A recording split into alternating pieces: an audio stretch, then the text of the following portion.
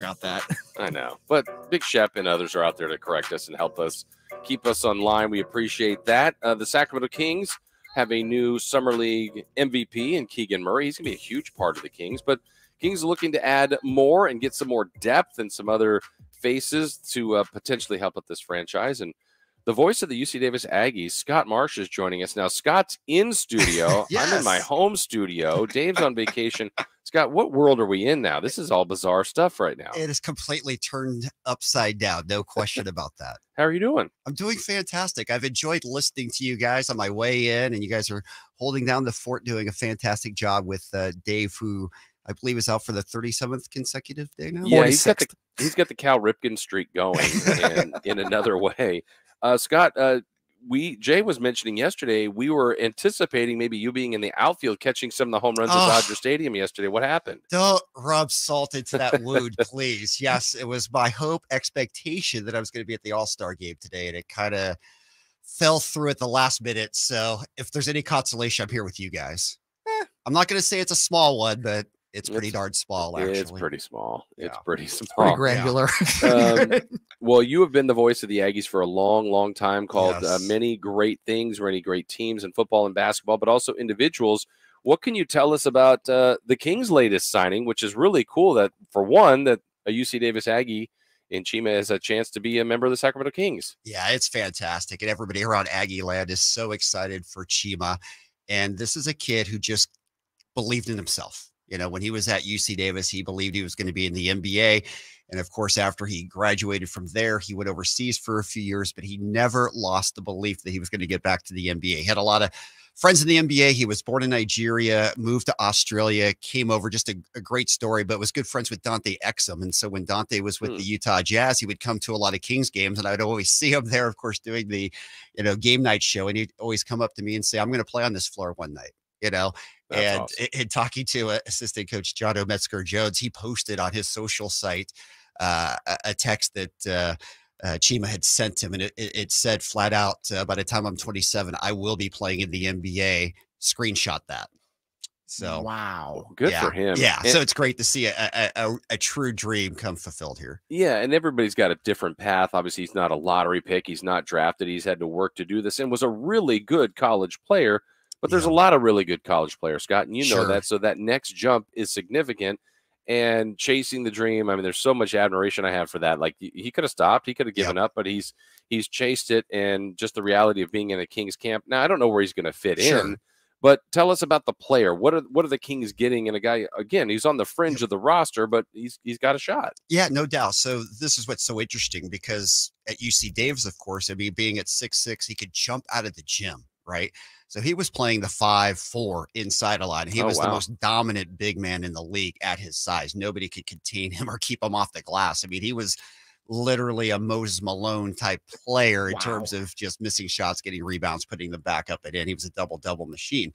But his weaknesses at that point were three-point shooting and defense. And if anybody knows anything about the UC Davis program, and of course, former player Jim Les with the Kings as well, is that he demands defense out of his players. So there was always a little bit of tension there with Coach Les and Chima on the defensive side, because they wanted more out of him. They knew how good he was.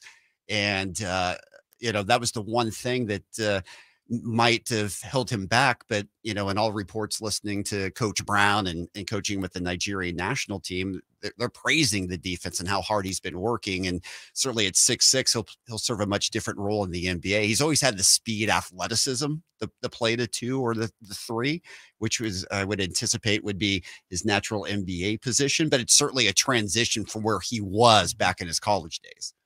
Yeah, from the 4-5 to that 2-3. I mean, it's a big change, and you could see how he could dominate maybe at that position if people just couldn't handle his motor. But I think you referenced the Nigerian national team. That's obviously the connection with Coach Brown, and I think familiarity probably gives him his best chance to make his impact on this team. Well, no question about that. Mike Brown obviously likes him, and Jordy Fernandez and the crew that coached that Nigerian national team. And I'm sure to some extent there's some loyalty there, right? They know Chima, and they like him probably as much as a person as a player. So they're giving him this opportunity. But certainly the opportunity would not be there if they didn't feel there was a real possibility that Chima could help the organization. I know he was on the team, if I'm right, Scott, when you guys went to the tournament and took on Yes. Kansas. So, Yes. okay, that's a jump in talent. How did he do? You know, the Aggies were hanging with Kansas for a while in that game, but how did he do individually out there? Yes, you know, the Aggies had the lead throughout a good portion of that first half. Obviously, it slipped away as, you know, a lot of those 116 matchups have a tendency to do. But to put it in perspective, because I went back and I looked at that box score from that game. So Kansas, in their starting five, you can appreciate this because they had a couple of Kings players on the roster. So Frank Mason was the starting point guard. Josh Jackson was their starting forward.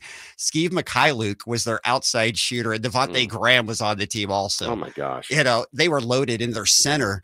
Ajabuke, I believe it was at the time, might have been a different 7-footer, was not playing because he was injured, but he was a surefire lottery pick. So that's the type of firepower that Kansas brought that year. But Chima played extremely well against them. And some people thought that maybe Chima was the best athlete on the floor that day, you know, several years ago. So it puts it in perspective of where Chima's athleticism was at that point in time. So he's has a shot. He's on the Kings, or at least, you know, gets a camp invite. We'll see where that goes. Just, Scott, overall too, you watch the Kings. You do the game night. You're covering the Kings all the time. Where are you on the excitement meter here for the Kings going in? Because we've been down this road before where people get excited, then you see the team win 28-32 games, and it's just disappointing. Sure. But what do you think about the off-season moves and where the Kings are heading into the next season? Well, it certainly feels like every move that's been made is logical. It's pushed the team forward in my estimation, and I'm really looking forward to the upcoming season. It was interesting because there was another social media post. I believe it was Chima having dinner with Keegan last night. So interesting, the two of them getting to know each other a little bit. But you've already touched on Keegan and how amazing he's been in Summer League, and you were down there to witness it firsthand. This guy, he just is another person who looks like who's been in the league for 5 years. And we've seen this with Tyrese, right? He was mature beyond his years. Keegan has that feel.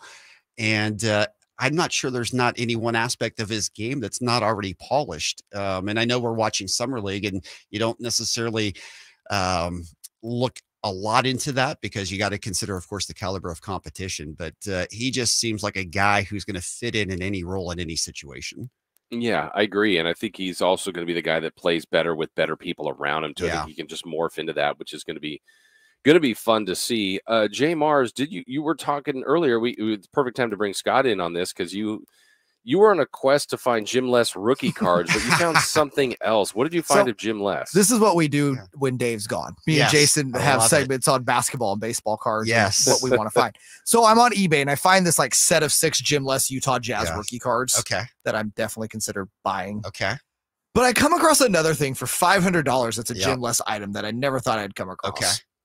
It's his actual game-worn Utah Jazz rookie jersey. Someone has that up on eBay, Jason and Scott, for $500. Is it Jim Les? It's not. But if it is, he has a really good seller rate on eBay. You're going to do it, aren't you, Jay? I haven't made a really can't go home and explain this to my significant other purchase. We'll have to call Coach and see if he has any other of those jerseys. I was going to help you out with. I was going to say, because I'm looking at it, I'm like, man, this is intriguing now. Absolutely. We've got a lot of fans of Jim Les right here on this show between Scott, myself, and Jay Mars. The biggest Jim Les fan. Yeah. When I was a kid, I had a Jim Les shrine in my room. So wow, that is good to know, Jay. We will have to set up a meet and greet. I was going to say that was definitely do that. My first favorite player in the NBA was Jim Les because the first Kings game I ever went to in 90 or 91. Dating myself here. He hit 5 threes, which, in the NBA now you hit 5 threes. That's kind of a thing. In 1990, if you were hitting 5 threes in one game, you were a god. Yes. Well, he won the percentage title. I believe it was that year. It might have been a different year. And then he finished second also in the 3-point competition to Craig Hodges. Yes. Remember him missing that one in the corner. And he still talks about it all the time. Tell me about it. The funny thing about Coach Les, we go back a long ways. Obviously, I've been covering the Aggies, and it was great since he's come back to the team when his son was on the team as well, coming to coach he's in his 12th year now. But when we were covering Kings training camp, they were at the Rec Hall. It was called at UC Davis at the time, back in the early 90s. And as a student, I was covering Jim Les as a player for the Kings. And so I got to know him way back when. And of course, Jason was out at UC Davis as well. He remembers those days when the Kings had their training camp at UC Davis. Wow. Lots of fun. For sure. Yeah, I'm thinking, Scott, when you're a shooter like Jim Les was, you never lose it. Does he win shooting competitions at all? Yeah, there's a lot of free throw competitions amongst the players. And of course, they always finish practice with the half court shot. And I would say Coach Les makes it more than most of the players do to finish the sessions before a game or all of that. Of course, there's some of the players making it too, but you know, Jim Les still has his shot. Is there any other, do they ever have any fun challenges during practice? Like, does anyone ever try to challenge Coach Les and, hey, you lose a 3-point contest to him, it's wind sprints or something? I don't see them running so much, but there are players challenging him. I know that there's guys who still want a piece of the coach for sure. I have to go back real quickly to what you guys were talking about because the conversation was so good. So Terry Tyler in that dunk contest, I have to say, as a high school student, I went to the Terry Tyler basketball camp. Really? At American River College. Okay. Wow. And it was great. It was like the first season the Kings were here in '86 or whatever. I was a freshman in high school. And anyways, so was he teaching you how to dunk? Yeah, I'd still be at that camp if that were the case, Jason. But the coolest part about it was that Terry Tyler was very good friends with Julius Erving. Really? And so unannounced, unexpected, the doctor showed up at Terry Tyler's camp. And so they took all the campers into one of the classrooms and they showed the video of Dr. J. You know, it's the longtime announcer, Julius, the doctor. Thing. And then they bring us back into the gym and Dr. J's in his Sixers, you know, uniform. And he challenges one person to a game of 1-on-1, one of the campers. And it's a memory, of course, I'll never forget. I mean, Terry Tyler probably dunked it 300 times. That's fine. That's great. But it was Dr. J. Were you the camper? At the camp. I was not the camper chosen. I'm still upset about it. Did you get a picture with him at least? I don't have I have a picture of the camp, but I don't have an individual photo with Dr. J, unfortunately. That would be great. But the one photo I really wanted was when I interviewed Michael Jordan. It was my first year working at the station. The Bulls were in their 70-win season, or 72-win season, right? They were working out at Arco Sunday morning. I was the only one covering it. There was one cameraman out there. And so I got to talk to MJ for about 5 minutes, just solo interview, getting cuts. They didn't want my interview, but they wanted his voice, right? We're sending it out nationally. Camera guy came up to me and said, I've got a great picture of you and MJ together with your mic with MJ. Long story short, all season long, asking the guy for the photo. At the end, he said, you know what? The tape actually got eaten up in the machine as I was trying to take it off. I don't have that video. I'm still mad about that. I would be too. Yeah, still ticked. Oh man, So. I just picture you at the Dr. J camp. That one camper's going one-on-one with Dr. J. Meanwhile, Scott's on the other court battling Terry Tyler one-on-one. It's like, bring it, Tyler. And that would have been the only two people on that side of the court too. But Terry Tyler could dunk. He was a great dunker. Throw it down. Yeah, he was great. That's awesome. Well, Scott, thank you for joining us. So, Kings fans, I mean, we don't know. I wish the best of luck for Chima. Obviously, he's on the fringe of this, but I mean, chasing a dream. That's so awesome. Well, if there's one thing about it, Chima believes in himself. He's going to do absolutely everything, right? And even if he ends up with Stockton, right, he's got an opportunity here. And, you know, when you have that kind of belief, you just seem to find a way to make it happen. For sure. That's awesome. All right. That's Scott Marsh joining us. Thank you, Scott. We appreciate that. We talk about the Derby again, another successful show last night.